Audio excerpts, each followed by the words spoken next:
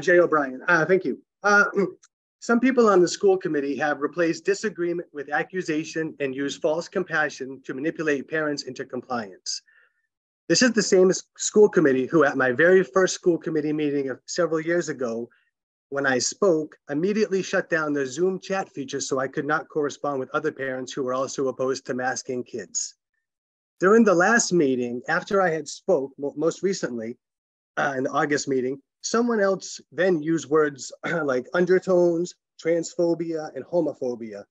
First, gay people have as much in common with trans people as straight people do.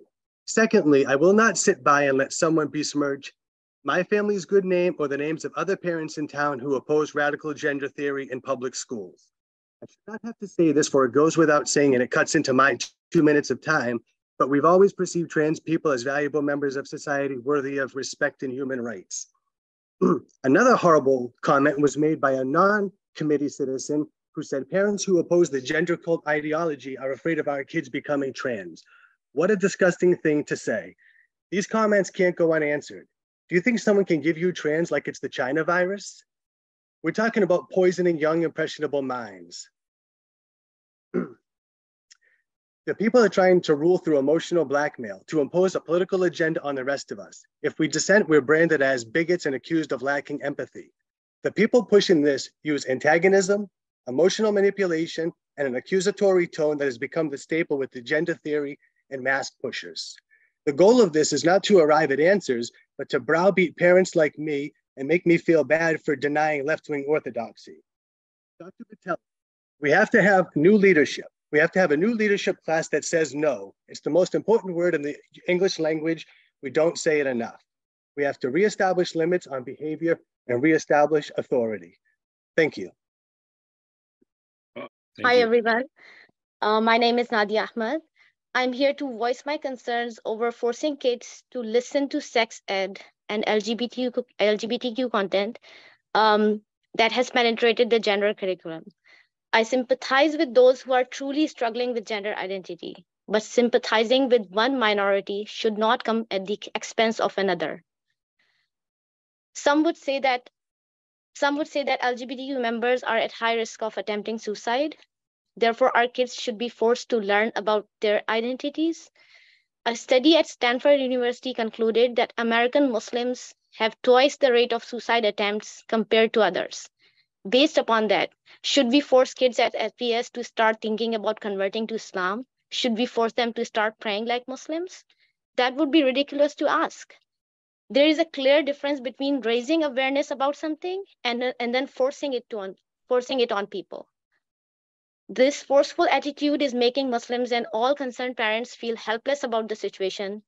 All we are asking is to give us the option to opt out wherever there's a discussion around sex ed and LGBTQ. Please do not make us feel worthless.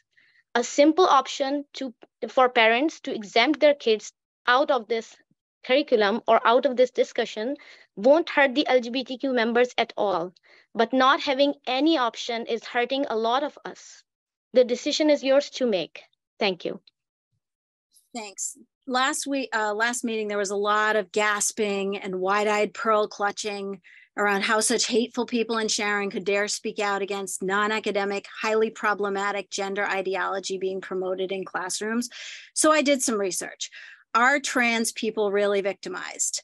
Let's put it into context given the recent horrors endured by actual victims. Did you know that there are 36 national holidays dedicated to LGBTQ+? In October alone, there is Intersex Awareness Day, Lesbian Day was Sunday, Pronouns Day, Spirit Day, and today is National Coming Out Day. Guess what else? We have ACE Week for asexuals, Gender Fluid Visibility Week, and this entire month is LGBT History Month. And that's just October. I've never seen such an oppressed group be so nationally celebrated. So it is a lie that trans people are under attack, or my favorite hyperbole, being genocided. According to the Human Rights Campaign, there were 40 reported cases, 40, of trans individuals losing their lives to violent incidents in 2022. To put this in perspective, this constitutes 0.0000025 of the 1.6 million trans-identified people in 2022. These statistics suggest that trans people may be among the safest demographic groups when it comes to violent deaths in the United States. So there's a big difference between tolerance, which is what it used to be, and forced celebration that some members of this board and this community really need to differentiate between. I will end with this. Normal adults do not get angry that they can't talk to children about sex. Predators and perverts do. Remember that. Sharon proudly proclaims itself in lawn signs all over town that it's no place for hate. And of course, I completely agree with that. That's why I feel compelled to call out the hateful, intolerant, disgusting comments at the last school committee meeting. I'm appalled. I was nauseated. I won't name names. You know who you are. The hateful name calling was directed at families with traditional values, and complaining that a small minority of parents are somehow dominating the situation. First of all, it's not true. In my experience, it's not a minority of parents. It's a minority of parents that aren't afraid to be called names. The majority of parents are afraid to even speak out because of this hateful name calling. These are vicious attacks by school committee members. It's embarrassing to the town. Those people should be ashamed. Moreover, we live in a country with a constitution that's been designed to protect minority rights. We don't believe in the tyranny of the majority, nor did our founders. I think apologies are in order.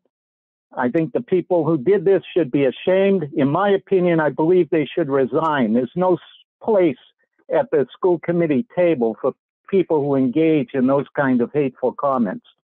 Another member of the committee disclosed proudly that there are confidential discussions ongoing with an attorney to figure out ways to bypass opt-out so that we could get rid of opt-out.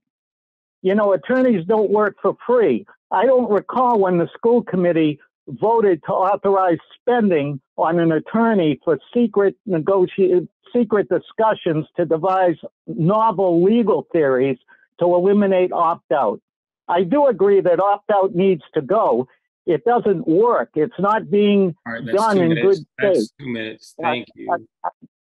Members of the school committee, I just want to say that we moved to Sharon because we love our children, and Sharon is a great place to raise children.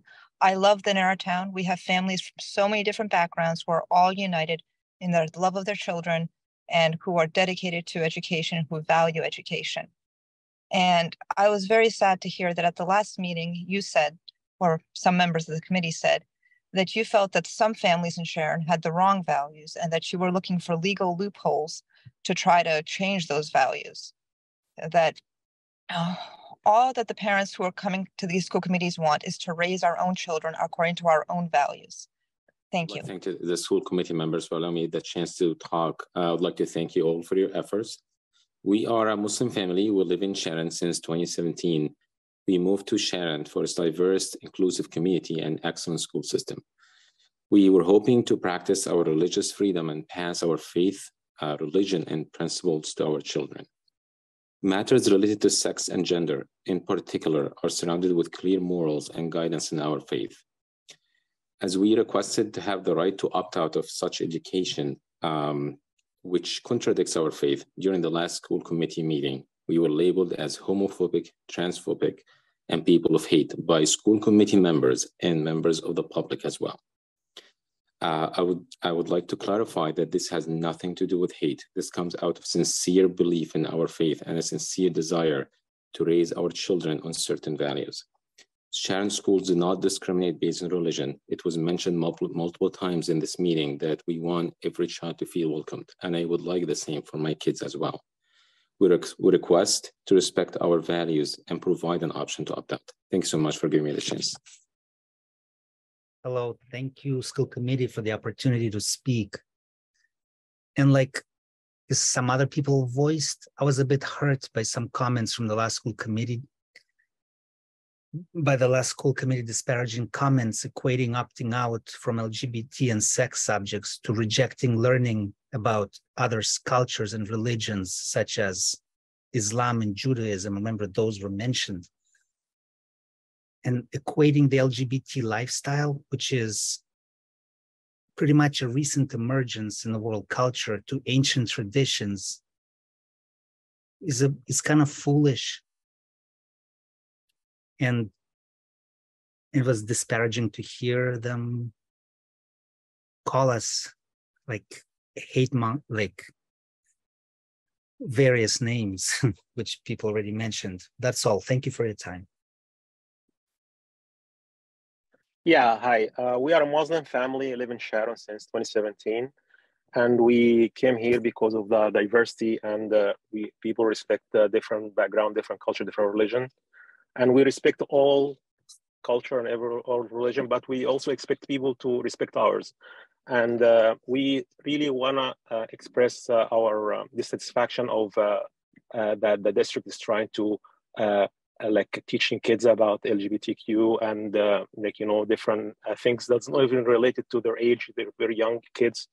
And we actually, this is has the values they're trying to teach them actually disagree with our values. And we want to be able to raise our kid the way we wanted to raise them. And we expect everybody to do that, to respect that. And we don't want to impose our values to anybody else, but also we expect the same from others. Thank you.